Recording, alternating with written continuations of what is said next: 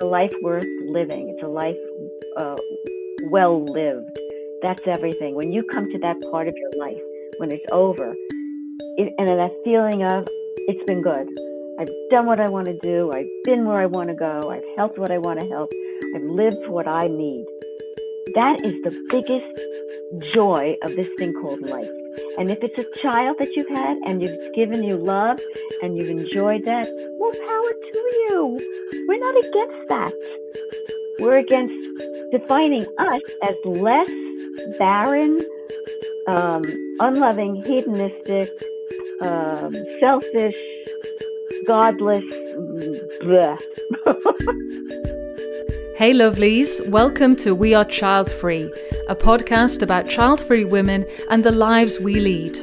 I'm your host Zoe, and each episode I'll be speaking with another incredible woman about her decision not to have children and what it's meant for her life. The voice which opened the show belongs to a living legend, Marcia Drut-Davis. In 1974, Marcia appeared on the TV news show 60 Minutes, explaining to her in-laws and the American public watching that she decided not to have children. The backlash was horrific. She lost her job as a teacher, received death threats, and faced judgment from pro-natalists. For 46 years, Marcia has been fighting to show the world and child-free people that we are valuable, that our choices are valid, and that we can be as loving and nurturing as any mother. At 78, she looks back on a life well lived and doesn't regret a minute of it.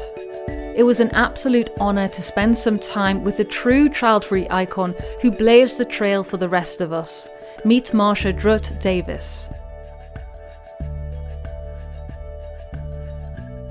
I am not the first. She's the first. It's Ellen Peck. This book set me free. Just the way I hope my book set other people. Yes. This woman who we lost in her 50s, to cancer, she started this. And I became friendly with her and then learned from her and then reached out. But this is the beginning. Okay, I'm going to check that out. I'm going to have to read that book. I mean, this is what we need. We need more women sharing their stories. And, when you see that someone else is going through this, it helps you process your feelings so much more, And when I discovered there were child-free women out there, it just helped me realize that I'm not alone. And yeah, we need more of our stories out in the world. And people like myself who are now old, oh God, we can. I can't stand that. I can't stand it. But we can look back and we can say, "I've made no mistakes. I have loved this lifestyle. I continue to love this lifestyle." Yeah, The older ones can help the younger ones. The first thing that I wanted to ask you really was, when did you decide that you didn't want children? Was it something that you've always known about? Did it come to you later? Tell me about how you came to this decision. It's pretty funny. I think the very first time was when my mommy explained to me where babies come from. And when she told me that they came out of a vagina and that the vagina gets bigger and bigger and bigger and then the baby is pushed out, I was like, what? And she, but it's worth it. It's so worth it. I think that was the beginning of my questioning. That was the beginning. But I was a kid, It didn't really hit me until I was married the first time. Okay. And then neither of us had ever said a word about, kids. It was expected that I would have children. And I even write in my book, there was a pregnancy scare where I thought I was pregnant. And my husband was like a proud peacock. We're going to have a baby, yay! And I was like, huh. Until I found out that I, thank goodness, wasn't pregnant. But then that marriage was so short-lived, it wasn't an issue, because then I was divorced so fast from him. I read the first book and I read about, that history with him. And yeah, it sounds scary to me, like the pressure that women were under back then to just not even think about if they had a decision. It was just something. Yeah, true. But the second marriage with with Warren, my second marriage, we never talked about it, never said a word. Right. I was a little older, and we had money problems, and we kept making excuses. And then I read The Baby Trap. When I read this book, I just handed it to him. I said, we need to talk. And both of us were like, we don't want to have children. But he had written me a song. He played the guitar, and he had written me a song, picturing me on the back porch with a baby in my arms. And it was a beautiful, folky kind of song, singing to me on his guitar. And I said, I guess that song has to be thrown out now. Oh, no. Yeah, it does. But we were not yet out. It's the same as anybody who is in a closet. Yeah. We had not come out and said, this is our choice. We're happy with it. Be happy for us. Yeah. And it wasn't until 60 Minutes, when I was asked to be on 60 Minutes, that the shit hit the fan. Yeah, it kicked off. So that was the first time that you had actually openly said that you wanted to live child-free. Is that right? Yes, it was in 1974. I was on 60 Minutes, and Warren and I were interviewed for the first time, telling his parents we were not going to have children. And it was a 2-hour ordeal that was edited to 20 minutes, making me look like a bitch. And you can visually see me, which is on, I believe it's To Kid or Not to Kid, part of it is on there. I have the whole thing that I show on my cruises, but you can see me looking like I'm the one that's talking, and Warren is just going like this, and like this, and not one word in 20 minutes. You can hear him say one little thing to his father, and that's it. So I'm the bitch. Wow. It's me. I didn't know what pronatalism was. I didn't know what editing was. I didn't know anything until that show. And then when Mike Wallace ended that show with his famous last line, "Pardon our perversion for airing this on Mother's Day. Good night, everyone." I was a perverse person. I was a perverse teacher. I had death threats. I lost my job for 15 years as a teacher. I mean, I can't make this up. No, it's shocking. It's shocking. You talk about what? It was like, what? And it took me a long time to get over that, because you don't know what it's like to get a death threat. You don't know what it's like to have your dog. Somebody said, "Watch your dog. I'd be careful with your dog. You don't deserve to have a dog to care for." My gosh. I mean, I lived in terror. And then I began to talk, and then I had to be taken across picketing lines of women, godless bitch. And the police had to take me across because I spoke at high school seniors, telling them they had a choice because the pregnancy rate on Long Island was outrageous. And I never say don't be a parent. Never. No. If you want to be a parent and you want that job, wow, what a job. I don't want it. That's all. Go for it. Be a good parent, But the backlash is crazy. Ridiculous. It's seeing what you went through. I'm not surprised it took a while to get over that. I mean, losing your job that you loved and were really, really amazing at, that hurt. Passionate. I loved it. Yeah.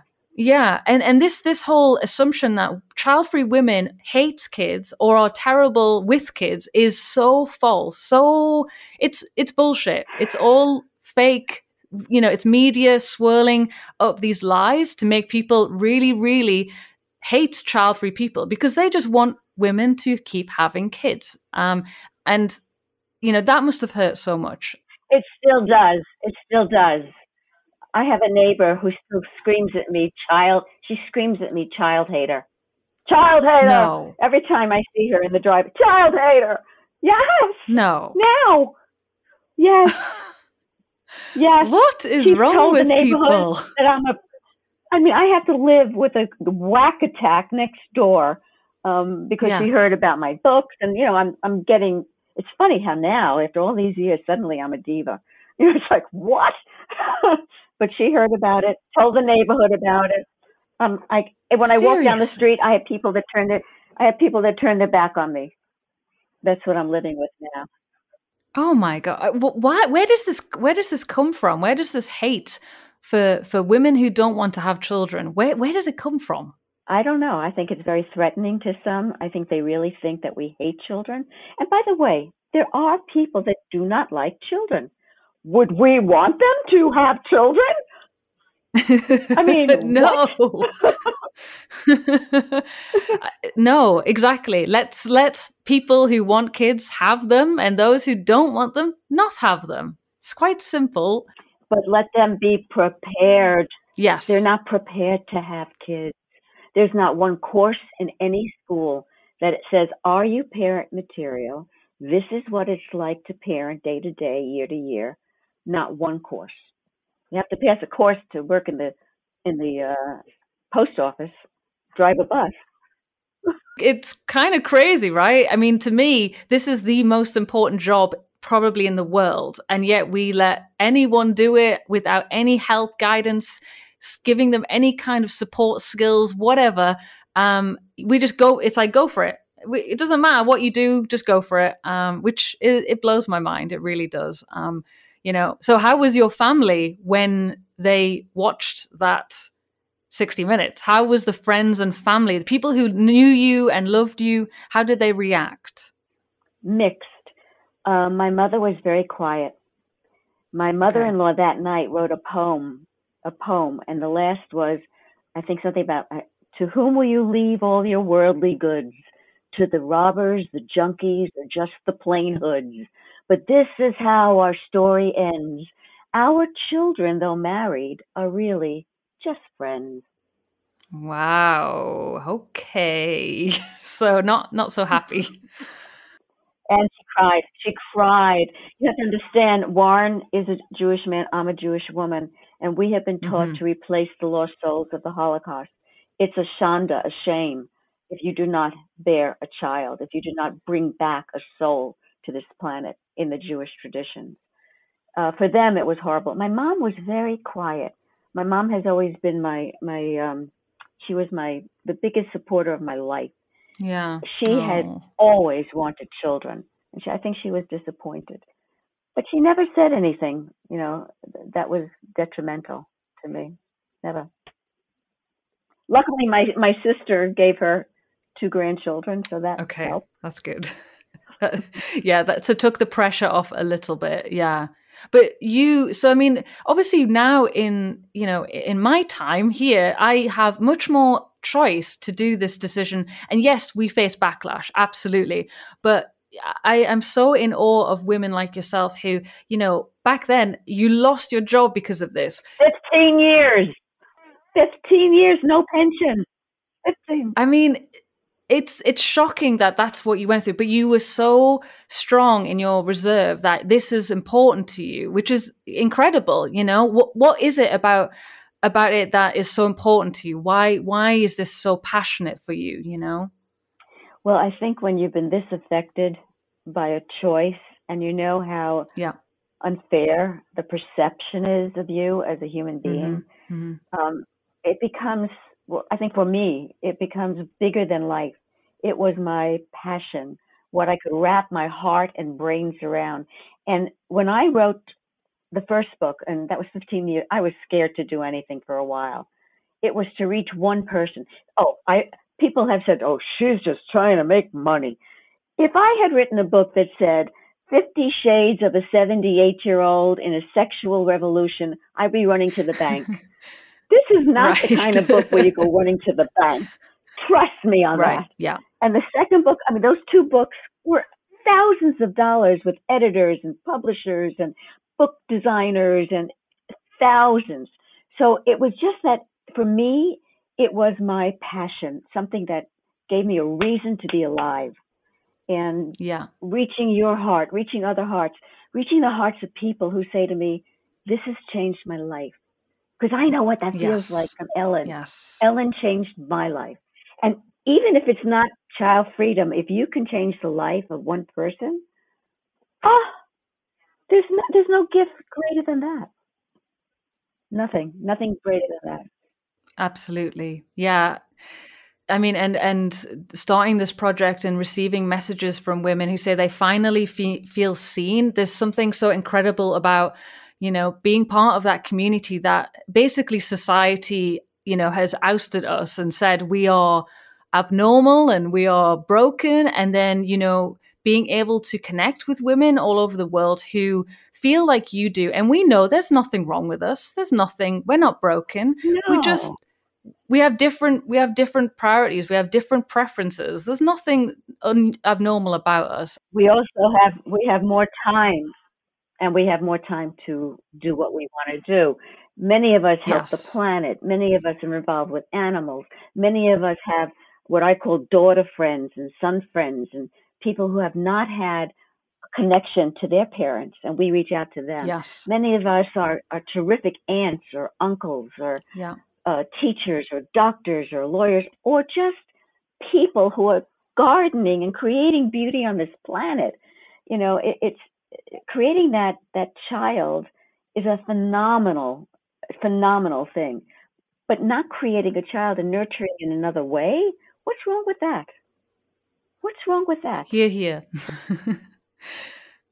So do you regret doing the 60 minutes interview, or did it push you into this amazing direction where you thought, I'm going to do this? I do not regret that experience. There were no failures. There were only lessons. That lesson was profound, because now if a reporter asks me a question and I know what that question is, and then I repeat it the way I want to hear, have them hear it, and I repeat what I just said the way I want them to hear it, and I repeat what I just said. Go try to edit that. I know what it is. I know what a broken record is in a response. So, and it brought me to you. Look at that. It brought me to you, and you will reach thousands. Oh, you already have. I mean, I don't know what you're doing, but whoa, it's great. It's just great. Well, I mean, this is something that I'm so passionate about, because, it's something I can do with my camera. I can do this. And like you said, just being able to change even one person's life so that then they know that they are not alone, that it feels incredible. And it makes you want to keep doing it. And, we need to find all of the women out there who are like us to show them that, this is a completely valid way of living, and we can live fulfilling lives. Yeah.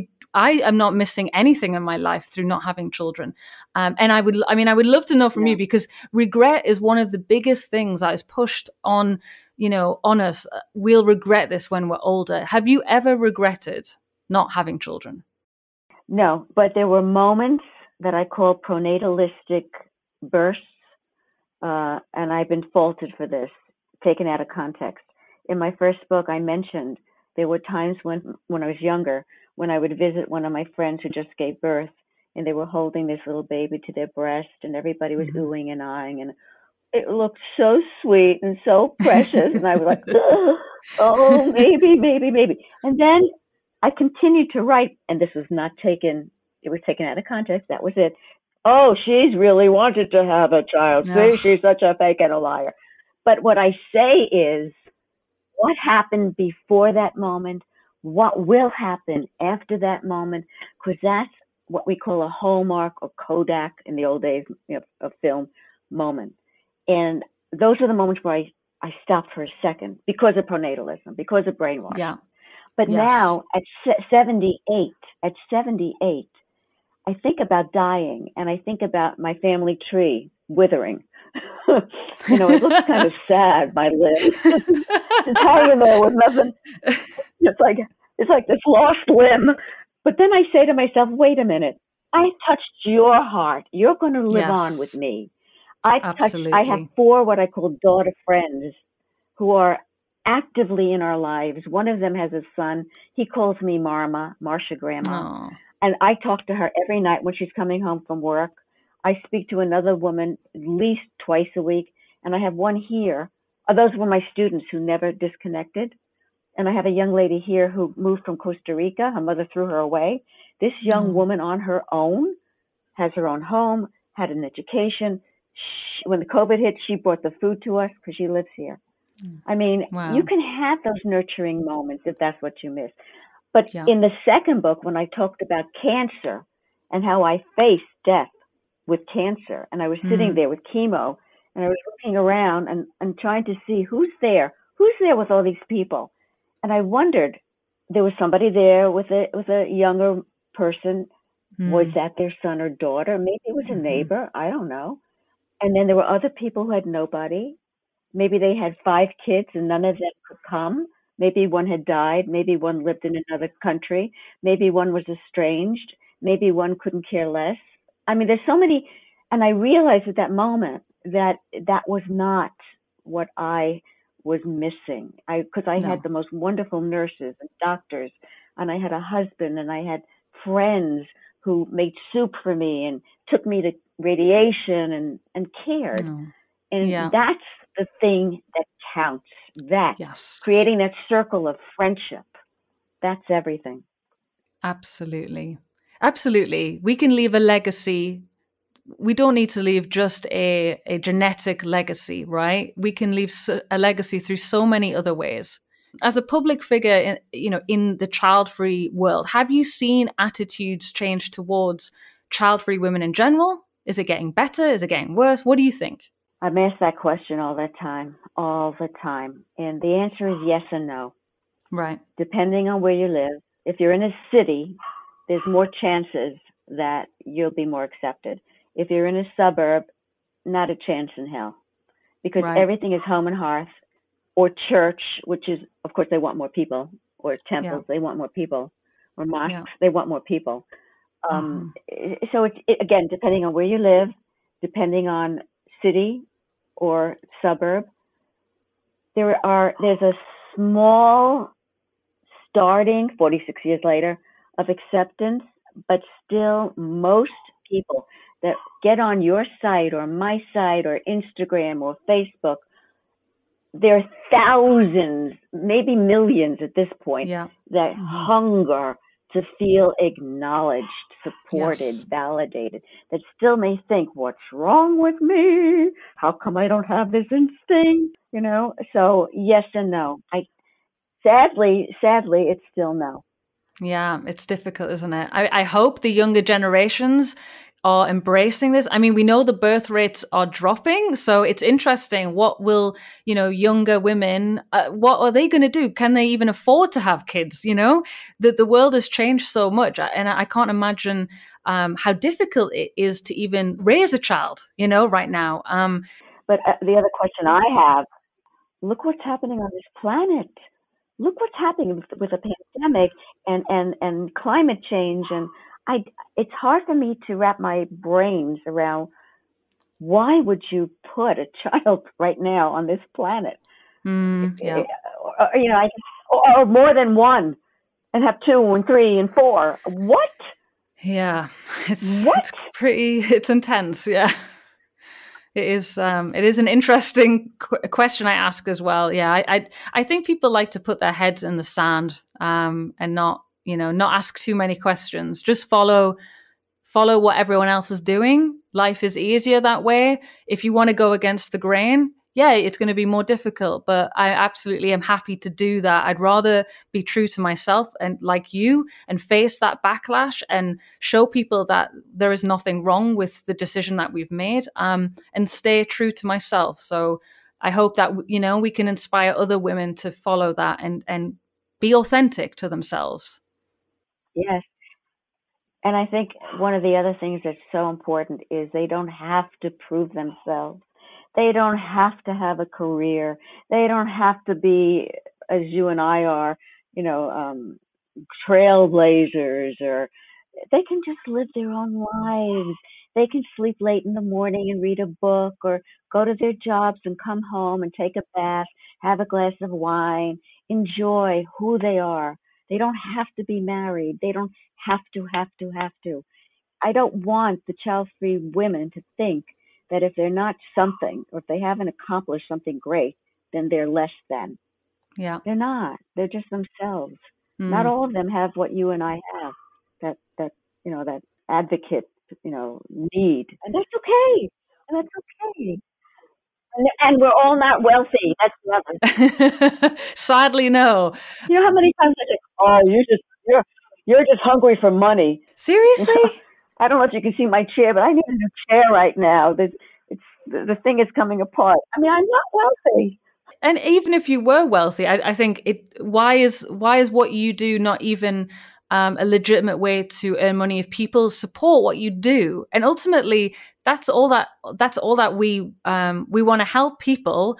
And if someone wanted to support you by buying your book, which you put your time, effort, and passion into writing, what's wrong with that? Nothing, you know. But people like to bring other people down. You're not going to believe this. There is a movement within our movement. Yeah. I call them the purists, who have attacked me on Reddit, attacked me as a review on my first book, Confessions of a Childfree Woman, where they feel because I was a dedicated teacher, because I was involved with children, because I still am heart connected, because I once took the title of stepmother, I'm a sham, I'm a fake, I'm a phony. Oh, gosh. All I want is money from my book, money from my cruises, which I'm telling you, the amount of money that I get doesn't come near what I do for those cruises. And that I'm to be abhorred, reviled, and kept away from. I cannot begin to tell you the shock when I realized that. I literally almost passed out the first time I heard somebody say that. And there's another site that was not allowed to have me on it. I've been banned from certain sites. Me. I mean, it's like, what? I mean, what? So this is something that, I mean, when I started this project and I was looking at, you know, Childfree, the movement in general, what I noticed is that, yes, there can be lots of negativity inside of the movement in general. And yes, purists, like you say, I don't understand this, because ultimately, aren't we just here to empower women? Isn't that our goal, is to empower women to live their lives? And if any child-free person has a stepchild, so what? We are trying to tell the world that we can still love a child. We can still be around children. We can still nurture. So what on earth is wrong with being a step parent? I have no idea. So that is ridiculous. Whoever is doing that needs to get a life. And the sad thing is, it remains as a review of my book. Oh. It remains with a picture of that one paragraph where I talked about having a child at my breast, but negating what I wrote after that it was a pronatalistic brainwashed moment. It's ridiculous because it's ridiculous because that moment in your book, I remember reading that thinking that is so true, because I have a nephew, and you know, I love him, and when I saw my nephew with my sister, and you have those seconds of pure joy and love that you feel, and you're like, wow. Yeah.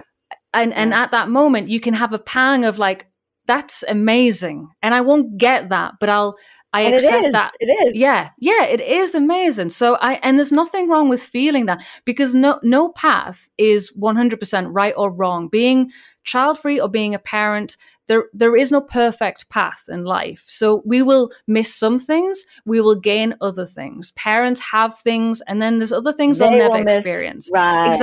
Exactly. So I really appreciated that part in your book. So I think, ignore the haters, Marcia. Ignore the haters. They obviously, you know, they just want to bring you down, and they need to get a life. Any kind of hate is about the hater. It's not about you. It's their choice of thoughts, their misperception. And in the second book, which is all about rejection, I write about that a lot, because I had to live that to learn it. I still have to learn it. When she screams at me, child hater. Oh my God.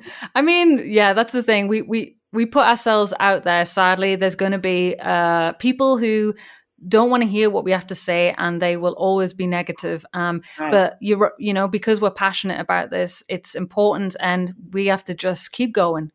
So I urge you to just ignore those arseholes. Well, you know what really is Pretty funny. I used to live in New York on Long Island, and when Yeah. I did get back into teaching 15 years later, I had a master's degree in another field, teaching English as a second language. And because I remarried, don't judge me. I've been married 3 times. It's all in the book. I never, not from me. I'm not judging. Believe me, it was worth it getting Jim, so it's okay. There you go. There you go. But when I finally had my name changed, they didn't know who I was. I was immediately hired. I was nominated by my peers to Walt Disney's American Teacher Award in East Meadow by my peers. If I hated kids, I could never have that nomination. No, exactly, Never. exactly. I didn't win, but it was so uplifting to me. 600 teachers of East Meadow. So what do you think it's going to take then, Marcia, for women to be able to make this decision without facing any backlash? More of you, more of me being seen, heard, experienced, more of the Facebook sites, the Instagram sites, and the feeling of pride. Yeah. We need to be able to stand up with as much joy and say, we're not going to have a child, and even have a shower for that. I mean, why not? They do baby showers. Why not having no kid shower? Which is kind Yes. of funny. What do you bring to it? Maybe condoms. I don't know. But, I mean, I love that. I sometimes bring condoms to baby showers, and it's not taken very well. But I always figured, I know. Oh God, that's but funny. the pride to be able, not the defense, not I call it the push pull dance of dysfunction. Cha cha cha. You're gonna lose. Yeah. And if they're at the point where they're religious and they're going to say God's going to punish you, you leave them alone. Yeah. You will never win them over. No. But you got to win over yourself. You have to stand up and feel that joy, that freedom that says, I am me. This is for me. It's not for you. That's okay. I like what you're doing if you like what you're doing, but I'm not going to defend it. I'm not going to be afraid of it. I'm going to speak it with passion, like any parent seems to do. Hear, hear. Now, I wasn't like that at first. I was a defiant fighter. It doesn't do any good. No. So you would try and justify your reasons and say, yes, I'm not that way. I'm not that way. Right. I'm not that way. I'm I do this. No, I don't need to do that. I don't need to do that. They don't need to do that. And yet when we say to them, well, why did you have kids? Well, I want. Well, if that's selfish, I want. You're calling me selfish? Well, I want. Well, that's selfish. I used to do that all the time. Yeah. Yeah. I mean, yeah, those words that people throw out at child-free women, selfish, I don't understand at all. I love that word. I want to be selfish in the positive way. I want to take care of myself. You cannot take care of me. I have to take care of me. Yeah. Now, you may deem that to be your selfish. That's your problem. You're choosing the wrong thought. I know who I am. I know what I do. I know what I feel. I know what my life is like. Don't categorize me. Yeah. But usually at this time of my life, I would tell people, if they start in, you just smile, you giggle to yourself. You know what your lifestyle is like. You wish them well. You send them love and say, I'm done talking. I love that. Have a good life. I love that. Sometimes you have to leave people. Sometimes it's so toxic, so depleting of your joy. You have to cut that tie. And families are not necessarily forever. I mean, I write in my second book, I have no relationship with my niece and my nephew anymore. They have just thrown me away. Because of this? Yeah, it's a sad story. Partly with one of them, partly because I'm a writer and I wrote a journal for both of them, and I included things that my niece felt was not to be included. And she took my nephew's journal, read it, and then just threw me under the bus. And there were things I should not have written. And I apologize for that because, you know, I'm a writer, and sometimes writers write too much. I should have journaled it to myself, and I didn't. And I only meant well, but it came out to be horrible. And then because I wrote this book and it affected my niece, who said to me, well, not everybody thinks the way you do, Aunt Marcia. And when the first book came out, I said, why haven't you shared it with your friends? She says, well, what, do you think I believe the way you believe? And my friends wouldn't want to read your book. And that started the whole thing again. So then my sister took their stance, and I lost my sister for 8 years. And she's just starting to come back to me. But I lost 8 years of a relationship with my baby sister. Yes. So you know what? Families are not forever. Families, you're born into a family. Sometimes it's not the right fit, and just letting go, but sending love in your heart, in your thoughts, to heal their heart, not yours. Yeah. Just standing to what you need, embracing the family of friends, people you love as yours. That's a family. Yes. It does surprise me when I hear from the women that I interview that family members, will tell them, this is not right. You have to have a child. You have to do this. And I don't understand why anyone would have a child and then force them to live a life that they were not happy in. I just don't understand. Have you heard of women that are left out of wills because their brother or sister has kids, they don't? Really? What an insult. Gosh. Oh, God, yes. I interviewed a woman whose father said to her, you're not having any children? Well, let me tell you something. Your mother wanted to abort you, and I begged her not to, and now I wish she had. What? Oh, my gosh. I can't understand.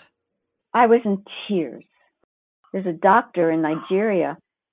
If she dares say that she's child-free by choice, she'd be considered a man. Nobody would go to her. There's a woman in Greece. She was called soulless. And children were kept away from her because they thought the children could be affected by her. This is who we're fighting for. As a person living in a Western country, which it's relatively progressive, it's really conservative. So it has a long way to go. We still don't have full autonomy over our bodies here. I know that when I was wanting to get a hysterectomy for a health issue, and I had a gynecologist tell me, no, we're not even going to talk about that. So I know I'm facing those battles here in this country. So God only knows what women are having to deal with in other countries, which are more religious, and it's truly heartbreaking. Can women get sterilized in your country? So it really is going to depend on how old you are, who is the doctor you're talking to. If you're in your early 20s, you're going to face a battle. I mean, even if you're in your late 20s, early 30s, I've had women tell me, doctor said, you're too young, come back when you're, in your late 30s. And why is that? If we believe women who say at 21 years old that they want a child, why can't we believe women who say they don't want a child at 21? So here in Germany, it's possible, but it's still going to be a lot of work. Well, we have a young lady who will be talking on our cruise, Nicole. She's 24. She was 24 when she finally got sterilized, and she is now the person that people run to for help to find a doctor who will accept without a written consent from the husband. Have you heard of that? Yeah. Oh my God. I've also had a woman tell me that was their experience, and this is shocking. It's 2021. Why are doctors saying they need a husband's permission to perform these operations? It's probably the same issue that Ellen Peck had in so many ways. I mean, I'm sure she didn't even think about sterilization in 1974 as an option. But men can get vasectomies a heck of a lot faster. And it's much more simple. Oh, absolutely. My husband had a vasectomy, and his experience was, the most easy, simple thing ever. He went to one doctor who asked him, do you want kids? No, he said, and then he had a date 3 weeks later for that operation. So, the double standard with how women and men are treated with this decision is infuriating. I've heard people say, well, how come you were born with two breasts and a uterus? And I've said, well, I've also been born with two lungs, but I'm not an opera singer. I mean, hello, it's the way I am. And how about the women facing infertility, what they go through, what Exactly. they go Exactly. through. Ah, because they're Yeah. less childless, Yeah. and then when they reach acceptance, they become child free. Right. It's sad. It's just sad. But like I said, you'll help. You are going to help. I'm going to try. I'm going to try. You're doing it. If there's one woman that has heard something, they will go and tell somebody else, and that will continue. So, what do you tell the women out there, Marcia, who are grappling with this decision? Maybe they're on the fence about whether they want to live a child-free life or not. Oh, I have the answer. You're gonna love it. Give it to First, me. write it. I want you to write a journal every day of what you've been doing for about a week. Stupid stuff. Breakfast, washing dishes, going shopping, going to work, coming back, sitting on the toilet, not being interrupted, although if you have a dog, you may be. My dog sits and watches me. Taking a bath at night, watching the TV, reading a book, whatever it is, every stupid, wonderful little thing that you're alive, write it down for 1 week. Then, if possible, spend time with kids, not just babysitting, quality time. If you are an auntie or an uncle, bring that child into your home for more than a few days. Your sister would love it. It's a break. Spend 24 Yes. hours a day. You'll get past that moment that you just shared when you went, oh, because Yeah. you'll see the reality and the time and the commitment and the needs. I want, I need. What are we doing? I'm bored. Where are we going? What can I do? Where can I have my friends? Can I have pizza? I don't like that. I don't want to eat that. It's part of what children are. Yeah. Quality, not babysitting. Compare, contrast, decide. I love that. 24 hours a day. And for those who say, well, it's only 18 years and then I'll have all that freedom, such nonsense. My mama worried about me till the day she died. Till the day she died. Yes. You just don't not have kids in your life unless they're estranged from you. But they're in your life forever. And their issues, and if they have children, the grandchildren, oh, that's the other thing. The icing on the cake of life, grandchildren. That is such a myth that's beyond belief. Sometimes as a baby and maybe as a toddler, they love their Grammy, they love their Grampy. They start growing up, they have lives of their own. My neighbor next door was sick with, what's that thing that you get where you have that rash all over you? Shingles. Yeah. She has two grown grandsons. Two grown sons, not one, came to help them. We did their shopping. We brought them to the doctor. We got their medication next door to them. So I rest my case. Yes. I mean, I really wish people could see the positive impact that child-free people have on this planet, in our communities. You know, just because we don't have kids, it doesn't mean we're not contributing to society. And I really hope that people can start to see that our lives are just as valid as those who decide to have children. So I'd love to ask you one final question, Marcia. We touched on regret earlier in our conversation. And, you know, regret is something, it's a topic that is mentioned to child-free women a lot. We'll regret this decision when we're older. And it's, you know, used a lot of the time to scare women, I think. So as a 78-year-old woman who has lived her life the way that you wanted to live it, have you ever regretted the decision not to have children? No, not 1 minute, not 1 nanosecond, not 1/2 of a nanosecond. My life as it is now, as it's been in the past, as I see it in the future, I hope, is lovely. It's filled with what I want. It's filled with people I care about and who care about me. I think it's important to wrap your heart around something that you wake up in the morning, especially as you get older. I do not sit and watch Let's Make a Deal on TV. I'm out as far as here on every morning. I have Instagram, I have women, I have men writing to me. It took 6 years of my life to write the 2 books that I wrote.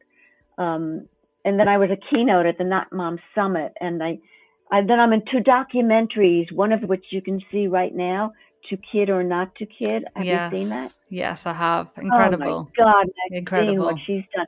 And soon, My So-Called Selfish Life, which we will screen on that Childfree cruise. Teresa will be on board screening it. Amazing. So, no, not a second, not a minute, not even when I thought I was dying. Not even then. Because it's a life worth living. It's a life well lived. That's everything. When you come to that part of your life, when it's over, and that feeling of, it's been good. I've done what I want to do. I've been where I want to go. I've helped what I want to help. I've lived what I need. That is the biggest joy of this thing called life. And if it's a child that you've had and you've given you love and you've enjoyed that, more power to you. We're not against that. No. We're against defining us as less barren, unloving, hedonistic, selfish, godless, bleh. No regrets. We Are Childfree is hosted by me, Zoe Noble, and produced by James Glazebrook. If you liked this episode, please leave a 5-star review on Apple Podcasts, as this really helps other people find us. Head to WeAreChildfree.com to read more stories from incredible child-free women and find out how to share your story with me. Speak soon, lovelies.